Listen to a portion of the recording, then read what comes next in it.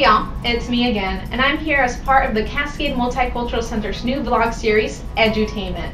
Yeah, I said Edutainment, and as you might have guessed, Edutainment is our attempt to merge educational topics in an entertaining way.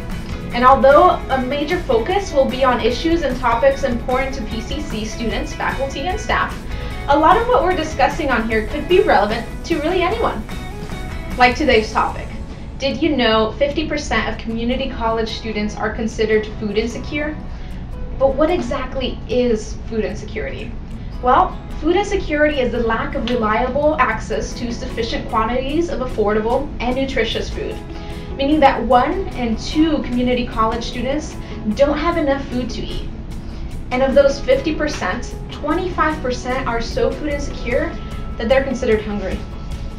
Food insecurity forces students to miss class, push off buying required textbooks, or even dropping out of a course. So it's pretty easy to see how food insecurity might negatively affect academic performance, right?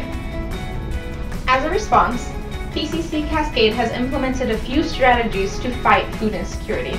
The Associated Students of Portland Community College, also known as ASPCC, have partnered up with the Oregon Food Bank to provide a food pantry at Cascade campus.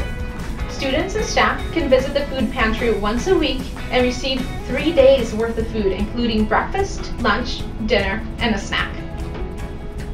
The only requirement is that students or staff show their PCC ID card, or for our ESL students, their gold card.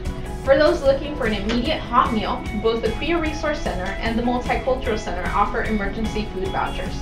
Food vouchers are worth $6 and are redeemable at the PCC cafeteria. Just looking for a quick snack? We have that covered too.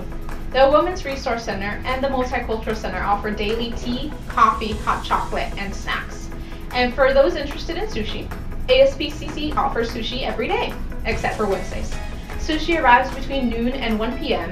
and is available all day until it runs out. That's all for now, but stay tuned for next week's episode.